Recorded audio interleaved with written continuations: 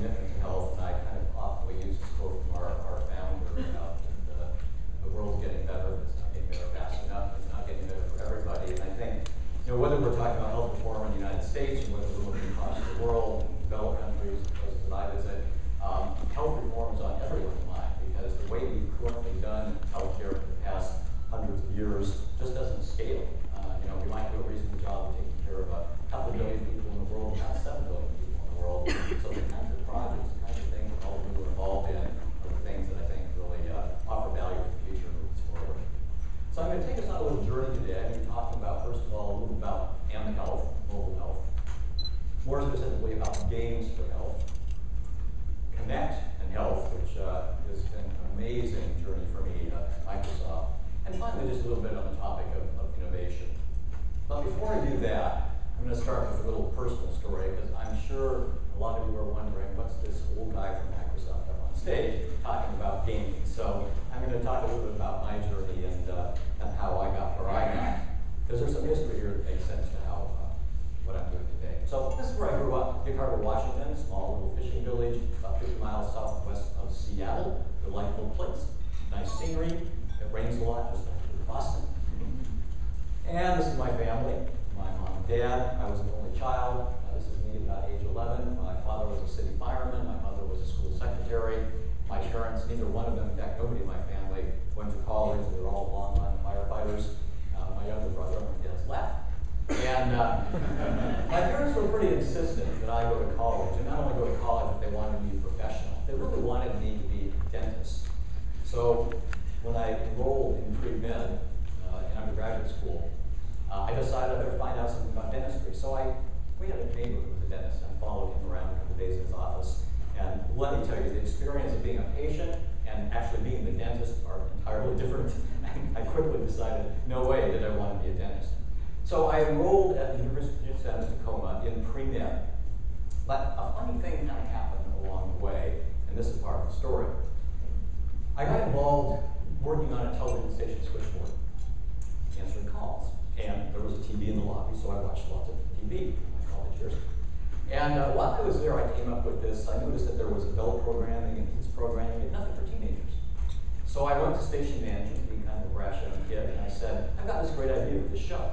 Let's do a teenage variety show with hot cars and passions and rock stars and all kinds of cool stuff. And we'll talk about some serious subjects too. Management said, that's kind of an interesting idea. So all through college, I did this teenage variety show. Summers, every year it got bigger and bigger and bigger. Next thing I knew, I was managing 6 rock bands and producing outdoor rock concerts, doing all kinds of great stuff. And so when it came time to go to medical school, that sounded kind of boring. So I didn't go to medical school. My wife and I got married. I then decided being in front of the camera wasn't the safest place to be, so I thought I'd get into management after dabbling in news and a bunch of other things. Moved to Ohio, became an assistant manager of a station there. And very quickly, sort of like the dental thing, very quickly figured out that was not the way I wanted to spend my life. I'd be moving all the time, kind of thing. So I went to medical school. I got in medical school in Ohio. And here, many years later, I am with my wife at graduation. Those of you who have a sense of history will look at that camera and have a rough idea of the time. That was very cool technology in its day. In fact, I want you to know that my wife just sold that camera on eBay for a couple $100. There's a market out there for it. But anyway, that's me at graduation. Now, the reason I tell you this story is the sense of the television background and the medical background. Because when I came back to Seattle and joined Virginia Mason Medical Center in 1982, I was known in the area for doing television. And so the two careers kind of came together. Now, at about the same time as I was finishing my residency and we were moving back to Seattle, there was this computer thing going on. I thought, wow, that's really cool. I always been kind of interested in machines and stuff, devices, and there was this computer. And so, here I am, this starving resident just coming out of training, and I'm convincing my wife to let me go out and buy this, I think it was $1,200 or something. And I paid like $300 more for 16 kilobytes of extra memory, Yeah, and I started playing with this thing, and it just blew me away. It was so fun, it was so exciting. I started programming and doing all kinds of interesting things. I grew up on Star Raiders and Missile Command, really cool thing, looks antiquated now, but gosh, it's a lot of fun. And then about, probably in the late 80s, early 90s, I got my first real computer and spent way too much time on games like this one. Seventh Guest is still one of my favorites of all time, and Myst, great games, enjoyed all that. And then, like I told you, as I started to practice medicine, and I sat with my patients, and I realized what I was really doing all day long was over and over again, telling the same stories, really. You know, this is diabetes, this is hypertension, this is this, this is that. And I thought, as a former television guy, that's really kind of painful. What if I could tell those stories not one-on-one, but one on 100,000, one on a million? Well, you probably guess where this is going. I got back involved in the television industry. And for 20 years, I combined medicine and media. I worked for ABC News, and Lifetime, and Discovery, and our local stations in Seattle, where this picture is from. And I learned a lot about that. As the internet came along, I saw the internet as yet another way to reach people about health. And so my career kind of moved in that direction. Now, as you might imagine, somebody doing medicine and media, telemedicine became a really interesting area for me. Now, there's nothing new under the sun about telemedicine. Look at this slide from a magazine cover in 1924, 1925. This was the future, as envisioned by people then, of telemedicine. They said 50 years hence, so in 1975, this was going to be telemedicine. This is before the days of television, really, during the days of radio, but they imagined this cathode tube and a physician sitting there with haptic devices that would sense what was going on. So the patient, there's a nurse with a patient, and there are haptic devices there probing. You know, so this is what people were thinking about back then. Now, when I came along, certainly even before my era, obviously there's nothing new about telemedicine, so not being real inventive here. Telemedicine, you know, in the 50s and 60s was largely constrained to large academic medical centers. The Catholic Church had big telemedicine centers, the military, governments, but the ordinary hospitals and doctors didn't have telemedicine because it was just way too expensive. It was big, it was bulky, needed satellites and cables and all kinds of crazy stuff. So, as I thought about the internet, and thought about where it was going, and as on my gaming console at home, I explored suddenly, wow, there was audio on the computer, then there was video on the computer, and I was going like, wow, this is really getting interesting. This is kind of like having my own little broadcasting station here, right? You've all probably thought that. And so, in about 1998, 99, 2000, we formed a company called Virtual Clinic Incorporated, doing business as Dr. Goodwell, working with Microsoft, and built a telemedicine platform on then available technology that looked like this. It was pretty amazing in its day. We had $13 million in venture capital we were playing with. We thought we were going to take over the world. It was an amazing thing. It worked. It was a little clunky, but it worked. And we could actually do telemedicine visits. So it was pretty cool. Now, why do I mention this? Well, first of all, what happened? I want you all to think about this as you think about health, gaming, and all the things you're doing. First of all, in our case, the tech bubble burst. We all know about that, the dot-com bomb, right? The technology was too hard to use. We were so far ahead of the market and ourselves and the technology that doing this in the late 90s, early 2000s, video over the web, relying on people who had video cameras, who could configure the computer to work with video cameras, being able to tunnel via VPN into large corporate environments, because that's kind of where we were working, the technology was just too hard. Consumers weren't ready. I mean, consumers just weren't ready for this. We learned a lot. We learned a lot about how consumers will interact with technology, and how the technology, once they saw the doctor on the screen, the technology just kind of faded away, and when it worked, it was terrific. And if consumers weren't ready, clinicians definitely weren't ready. They're like, although we had a business model that would pay them, and when you pay physicians for doing things on the computer, suddenly they really like it. So that's a good thing, right? But the bottom line was the market just wasn't ready for us. Okay, so that's my story. Move forward to today. There are a dozen companies out there doing what we were doing back in the late 90s. This is American Well, you've heard of them. Now in the state of Hawaii and other states around the country, 24 hours a day, 7 days a week, people can go online and see their doctor or a doctor And in many cases, this is HMSA and Hawaii, the insurance carrier there, they will pay for these visits if you're insured by them. That's good territory. And again, because visits are paid for, suddenly the doctors like to do them, right? This is our friends at United Healthcare, the Now Clinic. They're also using resources, American Well. You can see that some of the states they're operating in. So, it's not going to be that long before, no matter where you live, one way or another, you can go online and see your doctor or a doctor. There are things that hold us back still. There are bizarre regulations about practicing over state lines and things that make the business difficult, but this is healthcare, and healthcare is always difficult. Also, I think it's interesting to note, we're now seeing Walmart step in with sort of pod-like clinics, that basically there's an LPN or just a Walmart clerk there who hooks you up and you see your doctor somewhere.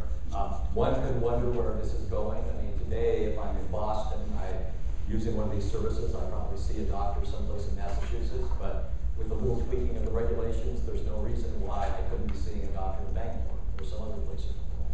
So that's going to get very interesting.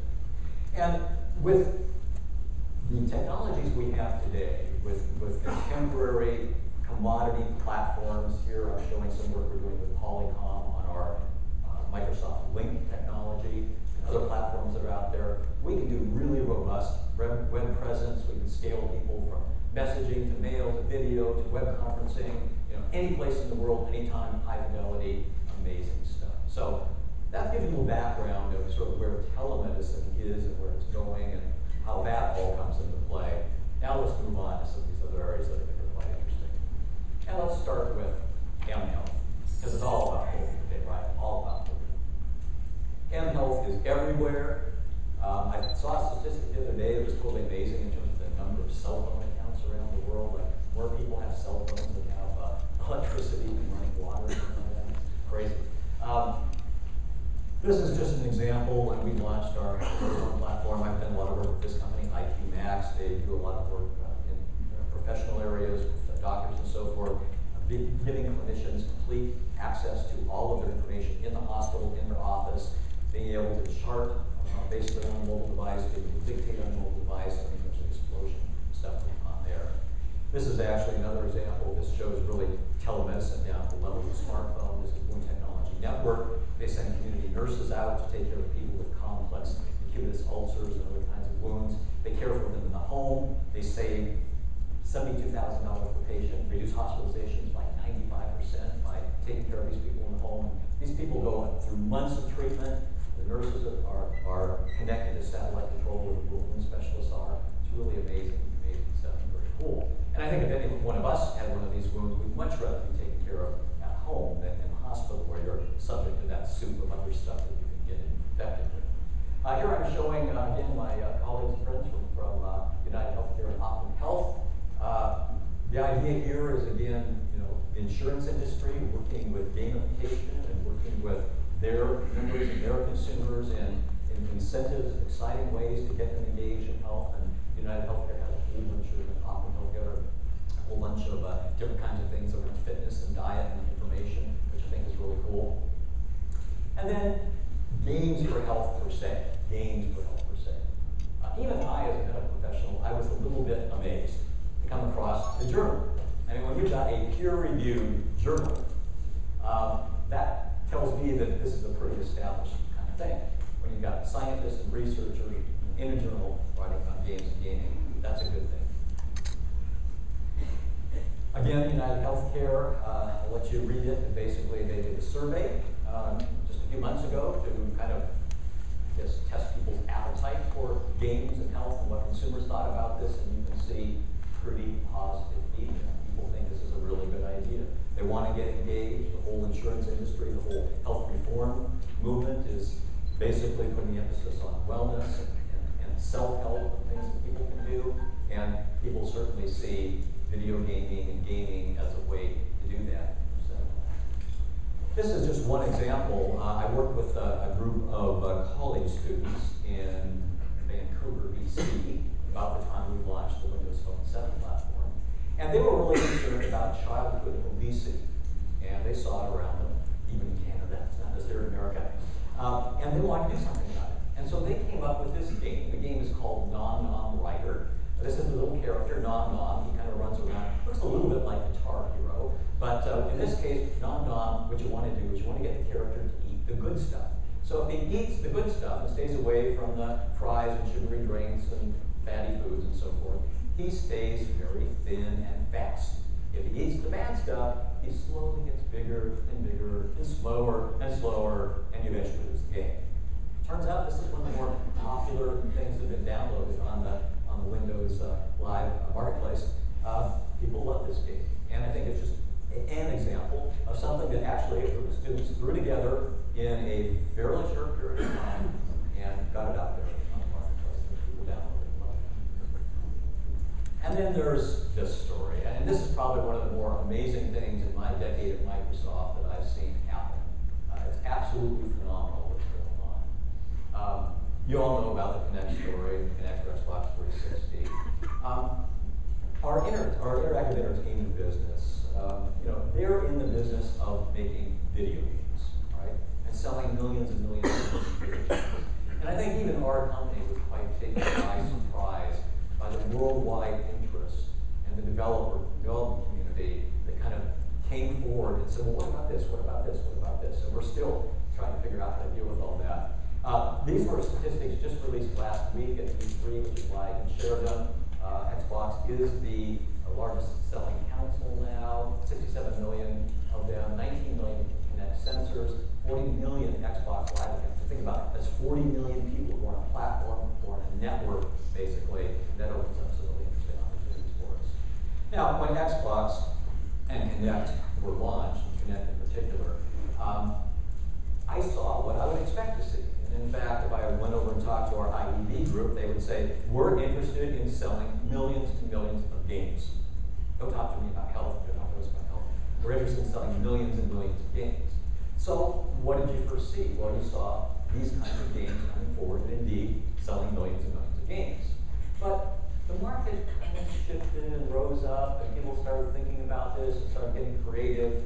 People like me at the company and people from around the world started interacting with our group, IEB, and started telling them, well, this thing could do more than just video games. It's kind of interesting. And in some of these areas, particularly what I call the vanity areas, weight loss, dieting, fitness, sex, whatever, you can sell millions and millions of units in those areas. So you're starting to see the developers rise up and create all kinds of games. There's even a Deepak Chopra, transcendental meditation kind of thing available now. So that's going on. At E3, we announced some of the alliances and partnerships we are now doing with some of the big players. There's something called 19 Plus, and there's a game coming out in December timeframe that works with the Nike Fuel Band. It's called 19 Plus Connect Training, where basically you will be able to enjoy a virtualized avatar trainer who will guide you on the Connect and train you depending on the kinds of goals that you want to meet. So I think that's going to be very exciting and very interesting. And then what we're seeing too is that again, the commercial insurers, the payers in America, looking at health reform, looking at where things are going, looking at accountable care organizations, wellness, being paid for value, these kinds of things, they're kind of rising up too and thinking, well, how do we use games and gaming and create incentives? And so here's just one example of what's going on, where people are taking, in this case, kind of an off-the-shelf game and kind of putting their own spin on it, creating incentives around it. So that's how you create monetization of these things, and that's something all of you would want to think about. And then finally, let's just talk about what's coming, and let's talk about innovation, because this is kind of a really fun part. Actually, what happens in my job is I get invited over to Microsoft Research, and so I get to see a lot of stuff. And a lot of times they will approach me and they'll say, look at what we're doing, look at this, and tell us, do you see any way this could play out in health and healthcare? And so, of course, when I first saw Kinect, like a lot of other people, I said, well, let's see now, we have this 3D camera, it can recognize you, it can follow your body movements, it can teach you to dance, has this amazing array microphone that is very accurate for speech recognition. It's a platform that can do sort of telepresence in the homes, telegroups. It can do some other things I'll talk about in a moment. Gosh, if it could do all of that, I can help people play games and so forth, but wow, could it help people in physical medicine rehabilitation? Could we form virtual communities and groups to do chronic disease management, patient education, right? So all these things start going through not only my head, but just trust me, every clinician, every scientist, every researcher, probably many of you in this room, around the world, this is going on when we saw this. So what happened? Well, first of all, we are entering what I think is probably one of the most innovative times. Maybe I shouldn't say this because maybe everybody thinks the era they're in is innovative. But I see in the pipeline of what's coming, not only from our company, but just in general in the industry, amazing new technologies, amazing new ways that we will interact with our computers. We launched Surface 1 several years ago, and now Surface 2, so we now have this rich multi-touch environment. We have devices that basically can be programmed to recognize things that hover over it or place on it. And so we're starting to see lots of scenarios for surface computing in medicine. Entire rooms are becoming surface areas where everything comes alive and everything becomes sort of a mashup of virtual and real. And you've probably seen some of these things on our own website with Microsoft Research. And then the most amazing thing I think about Kinect has been not just the Kinect for Xbox, but now the SDK and the release of Kinect for Windows, because we're seeing so much development on that platform as well. This is the website for Kinect for Windows. If you haven't visited it, I would encourage you to take a look, because it is there that you can avail yourself of all the things that are available to developers on that site. We've launched the version 1.5 of the SDK, which is the second release in under 4 months. We've added mirror mode. In Kinect, of course, for Xbox, you want to be kind of across the room. Kinect for Windows, you want to be a little closer to the screen, and the device has been adjusted so it does that. Seated mode, skeletal tracking, 11 new languages for speech recognition, SDK for face tracking, and also a tap program. We have launched 350 companies, including Fortune 50 companies, early access to the SDK bits, access to special forums, extra support from the team. So a lot of stuff on that site you should avail yourselves of. We also actually launched a Kinect accelerator for Xbox, and at the end of this month, it's going to be my pleasure to sit among the judges and mentors of the 11 companies. There were 500 applications from all over the world. 11 companies were selected. I think 4 of those 11 companies are doing things that are related to health and healthcare. So again, that shows you the worldwide demand. In fact, I've met with some of the people in our IED group who follow interest in Kinect and kind of what's going on around the world. They have a bubble chart on the wall, and you can look at other industries, retail and finance and government, and there's these little bubbles, and then you see healthcare is about like this, and that's because of the inbound interest and energy for devices and technology in that field. So, again, our IED group and Microsoft created Kinect for originally video gaming. Millions and millions of video games. But what happened? Developers, like many of you in the room, come up, glance forward, and say, well, have you thought about this? And so now we have companies, this is Jess Scher from Toronto, Canada, one of the people involved in the accelerator program. I've worked in hospitals, I've done patient care, I've done some surgery, now you need to get at your information, but you're scrubbed in, you're sterile. How do you do that?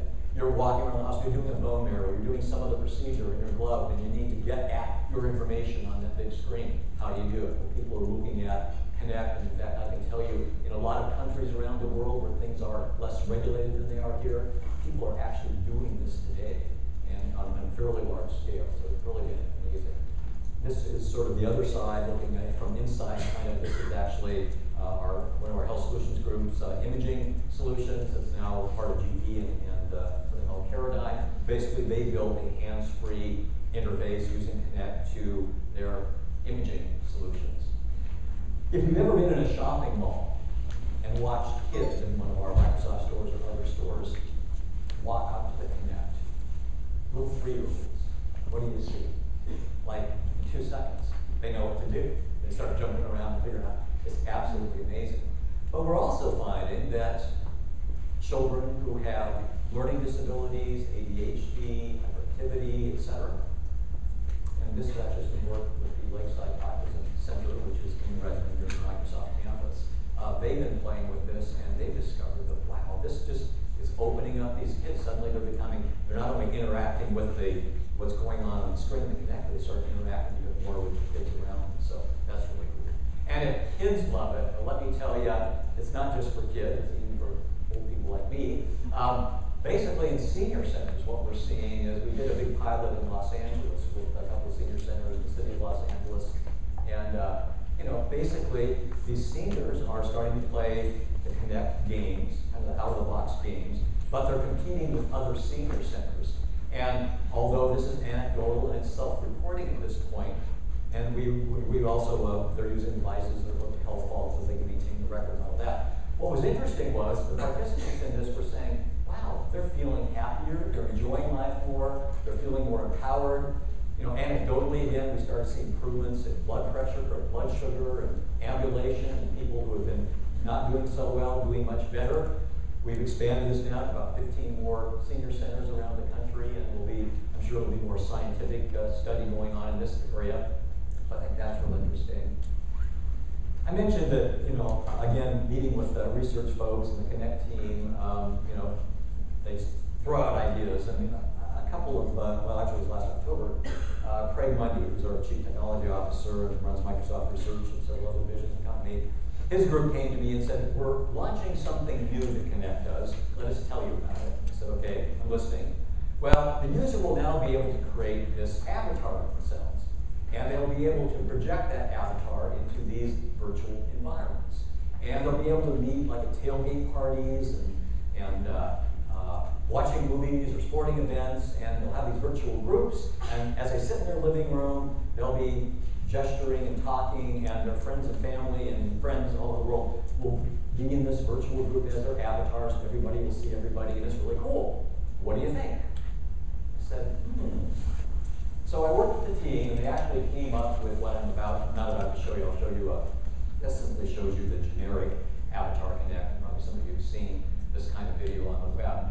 But this is what it does. But again, people like me, people like you, people in the scientific community, they look at this. So here I have this platform with millions of people connected to it. I can create an avatar of myself. I can go into a virtual environment and have a meeting, if you will. Well, could this be one day a platform for facilitated group meetings around anxiety, depression, weight management, diabetes, name their favorite chronic disease or chronic condition? Yes, I think it could.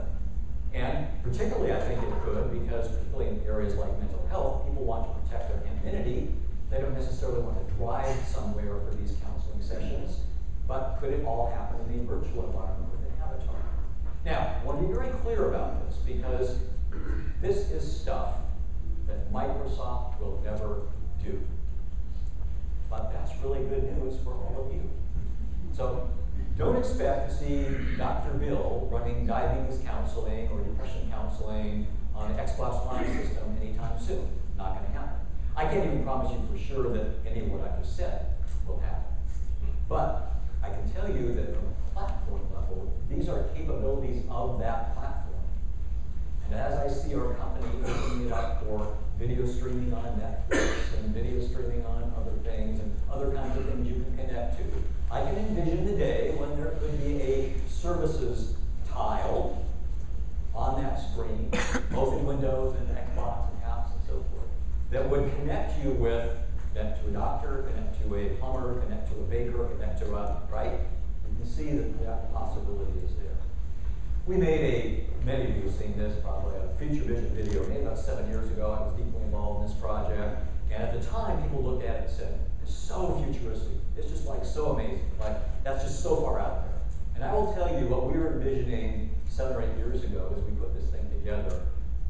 I can look at it and say 95% of what we were talking about then has come to be. So we've been pretty accurate in our descriptions and our research of where technology is going and what technology will look like in the future. We're not quite there yet, but we're almost. This idea in the living room, the big screen, the big panel, the devices, the exercise things. If you watch the video, just go on YouTube and look for Microsoft Future Vision video. It's all over the place, but you'll get the idea. Now, I mentioned that when we launched Kinect, that it was all about video games and millions of video games. And to this day, even me inside the company a little trouble engaging with that team over there, rightfully so, because their mission is to sell millions and millions of video games. But what happened when we launched Kinect is all of a sudden the world started telling us. I want to share this video because I think it captures it better than I can say it.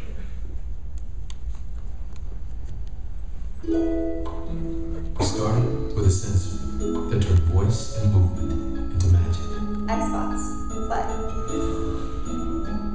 We thought this would be fun to play with, and it was. But something amazing is happening. The world is starting to imagine things we hadn't even thought of.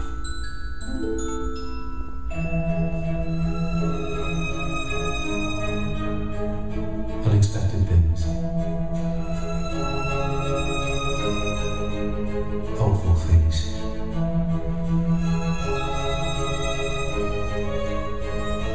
Beautiful things.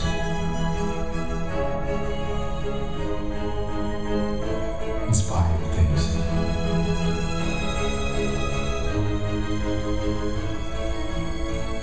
Which is why, even though the world keeps asking us what we'll do with Kinect next, we're just as excited to ask the world the same thing.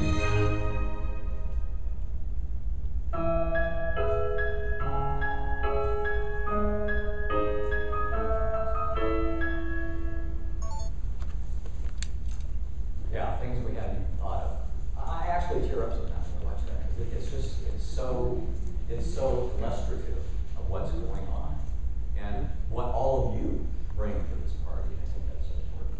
So what's happening? We have the technology. In fact, I travel all over the world. I see lots of stuff all over the world. I talk to lots of government leaders and industry executives and healthcare people, and I've really shifted my conversation. Because the conversation is no longer about the technology. We have technology today to solve just about anything. What tends to get in the way, where things get in the way, is regulations, it's business models, it's government, it's FDA, there's lots of issues that we're dealing with, but it's not so much about the technology. So if we all kind of get behind this movement and work with our leaders and politicians and industry executives, I'm convinced that technology exists to do a lot more than we do today. Consumers are definitely ready. Microsoft was talking about consumerization of IT. You know, it's been an amazing thing. We've all got smartphones, relatively cool stuff. Consumers are definitely ready. No longer, like I experienced back in the late 90s, do we have to fuss with configuring audio codec and video, or video codec and audio, and mess around with this, that, and the thing, trying to get our computers to do video. I mean, for crying out loud, we do video conferencing on our phone, right?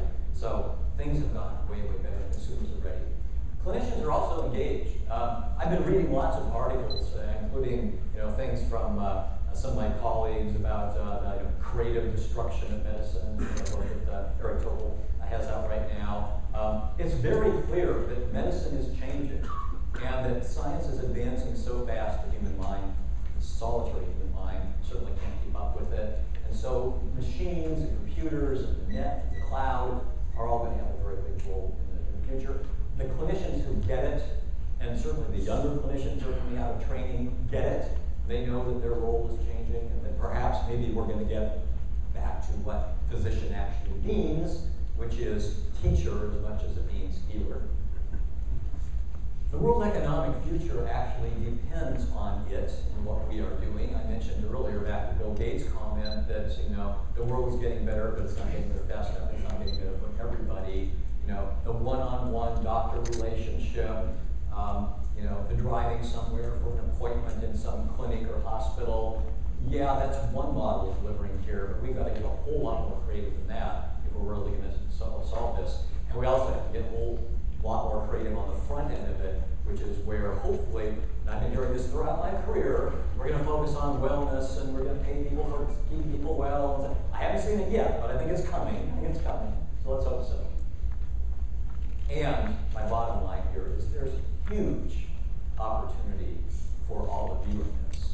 Because again, big companies like ours, United Healthcare, and other companies represented here, all of these are things that we will not do. We're depending on you to harness the power of some of this and help us.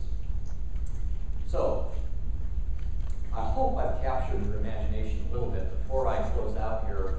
Since I started with a personal story, I'm going to end with a personal story. As you might imagine, I mentioned I travel all over the world and I do lots of conferences. And usually when I stumble off the airplane, particularly when I'm in Europe or Asia or some other place in the world, I'm pretty tired. And so I make it a point of getting out and walking around in sunlight or even rain, simply to adjust to the time zone. Last summer I was in Orlando at a big conference and got there late in the afternoon and got outside the hotel, walked around the grounds, got really inspired. It was a beautiful day. There was this beach, there were sailboats, people were on the beach, and there's just lots going on. And I always pack my swim trunks because you just never know. And so as I continued to examine this, I thought, I've got my big keynote tomorrow. It would be really cool. Go up to my room, put on the trunks, and go take a swim in that lake. So I'm walking back to the hotel, and just as I get to the hotel door, I see this sign. Well, although I didn't go swimming that day, frankly, I guess they didn't allow it. As I stayed at that hotel for a couple of days, I noticed there were a lot of ducks on the lake. And I figured, I don't think there'd be a lot of ducks on that lake if there really were very many, if any, alligators on the lake. The reason I tell you this story is, as I alluded to earlier, healthcare is hard. There's nothing easy about healthcare. I get a lot of entrepreneurs and other people calling me up. I get doctors calling me up. Bill, I've just invented the world's next best EMR.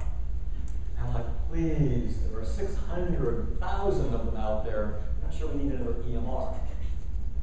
However, healthcare is hard. It's highly regulated. Everything in the industry is different. I mean, if I was a gamer, there's probably a lot of areas I focused on before healthcare.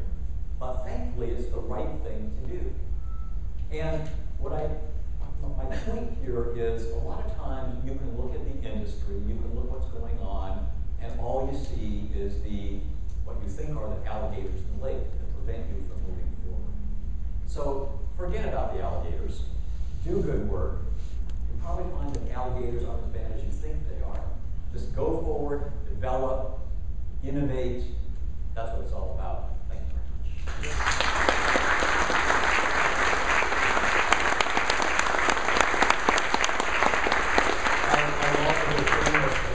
Plug for Health Blog, which if you want to follow me and my adventures around the world, all one word, easy to find. If you use that G thing that I know you all use Bing. And you can also follow me on Twitter, Microsoft MD, and enjoy the rest of the conference. Thank you. Thank you.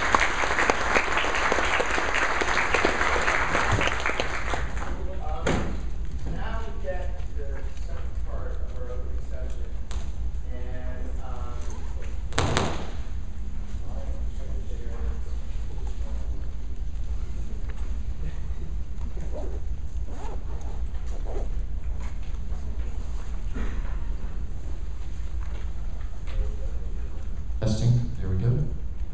Just wait for that to turn on.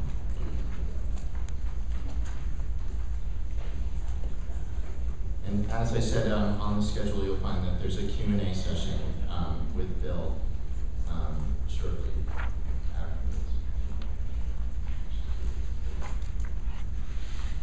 Displays, please work. So what do you do if you're throwing a conference for like over 400 people and it's a week out? Go to E3. So that's what I did. Okay, so E3 is the industry's largest expo. It's where you go to see everything that's new to get some sort of perspective on where things are going next. If you haven't been to E3, I suggest you go at least once in your life. Usually when I've taken people there who come from the sort of health world or the foundation world, their eyes immediately pop out of their head the second they enter the room. These are all photos I took this week while I was there, so you can see like Activision's booth, Ubisoft's booth. Okay, so Activision's booth, that screen that says Activision, was about as big as this whole room. I mean, these booths, they probably, I mean, we're talking more budget on their booth than you probably have in your entire game. But it's amazing in that sense. And they have, like, Microsoft brings in a full replica of the Halo Warthog. You know, there's like a Lamborghini in the booth for Namco. This is just a sense of the size of the booth. This is like one quadrant of the Microsoft booth. They also bring kind of cool artifacts, like Disney brought a lot of cool things from Oswald, the character that there is going to be in the next Epic Mickey, so you can check that out if you're sort of Disney geek. You also get to see a lot of new games, and, you know, in this case like Wii U. This is Scribblenauts, an amazing game if you haven't played it. I really recommend checking it out. It's on iPad, it's on DS, Wii, Xbox, maybe.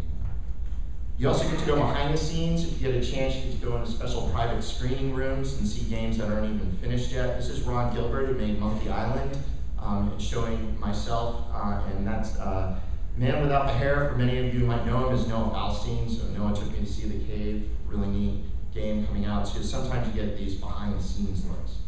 The ESA, which actually produces E3, hosted a luncheon with a number of people from around the country who are working on games and learning, other areas like healthcare, to discuss ideas. This is Michael Gallagher, who leads the ESA, welcoming us all to lunch. And we had a whole brainstorm about how we could forge tighter relations with industry resources, and what's going on elsewhere.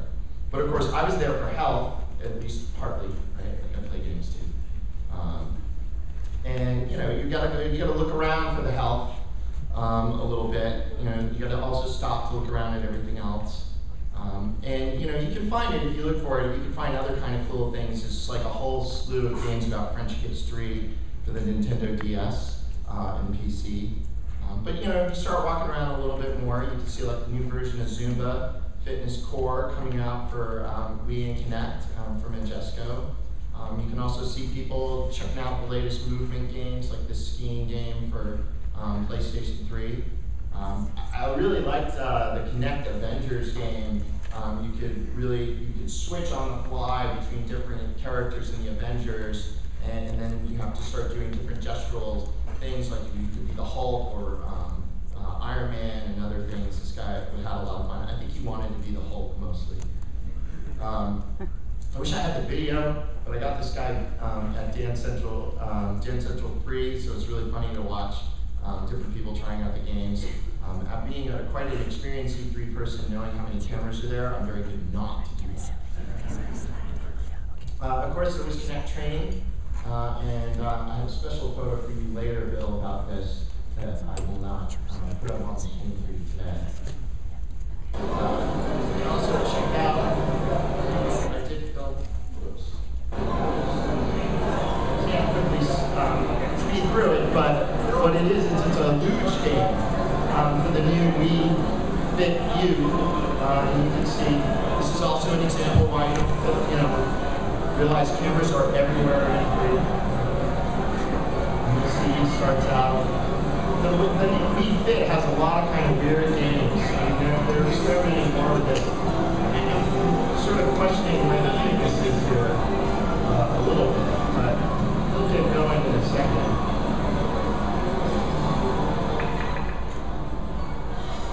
There it is. Now you can see he's going down there. He's getting his momentum up. I guess maybe this is core exercise, right? Then now here it goes. Now he's gonna lean back. Lean back.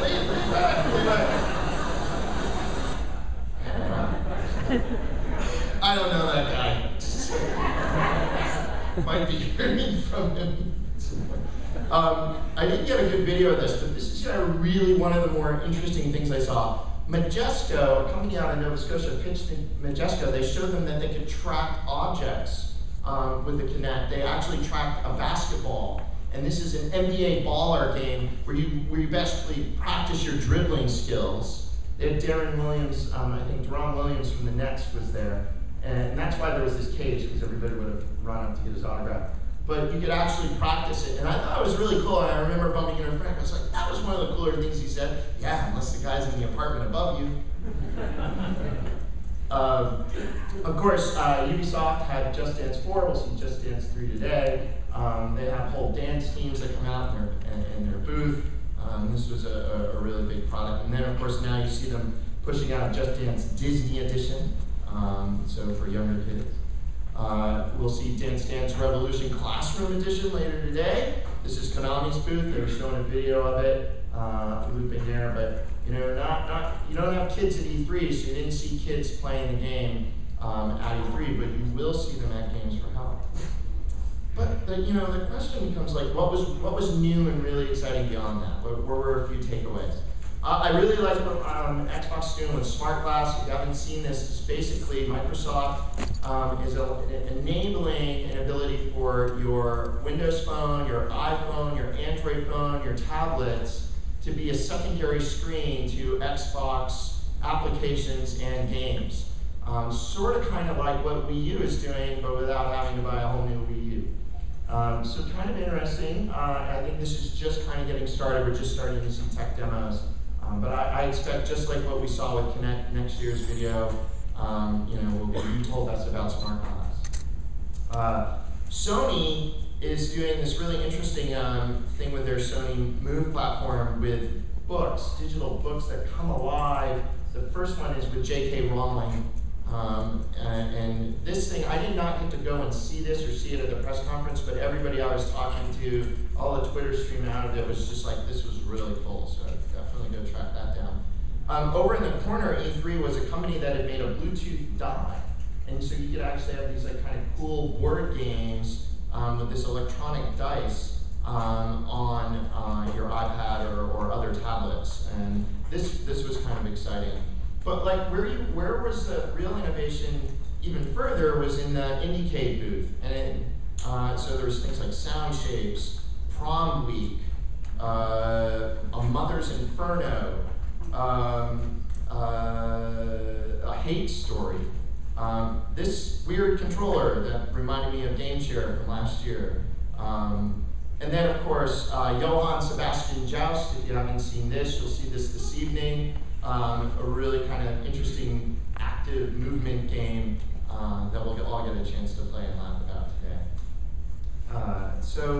But what I would tell you is what was interesting about E3 wasn't just what was in the room, but what wasn't there. So of course, Indiecade was just an outpost of what we're seeing.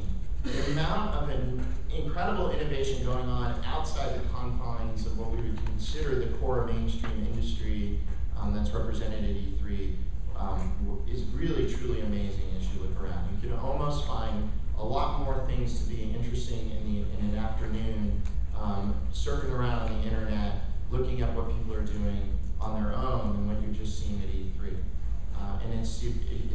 And as well as at conferences like this, at GLS, which is also this week, Games for Change next week, there's a whole, it used to be you didn't really think too much about what was not showing up at E3, and now increasingly I find myself thinking about what's not showing up at E3.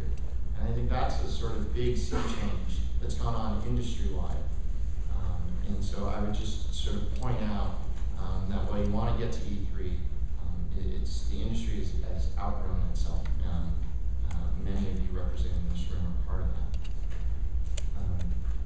So now let me go to the next part, which is we're going to bring up Kristen Lindsay from Child's Play, and what we're going to be talking about as I introduce her is we have a lot of sort of audience participation things that we've sort of planned for you, and one of them you got in your packet in the handouts on your chair was an Ask the Experts thing. So I have Post-it notes outside, I have boards in both Skyline and outside. If you've got a question on anything in the game trial space, not just a session, anything, we've got some topic areas, write it down on one of the Post-its so we'll have it registration, and stick it up on the board in the category. And then Beth and I are going to take these down. We're going to go track down the person that we know is probably the best expert or two here about that. We're going to get those answers. And what we want to do is start collecting a lot of the fundamental questions that maybe the conference isn't well designed to answer.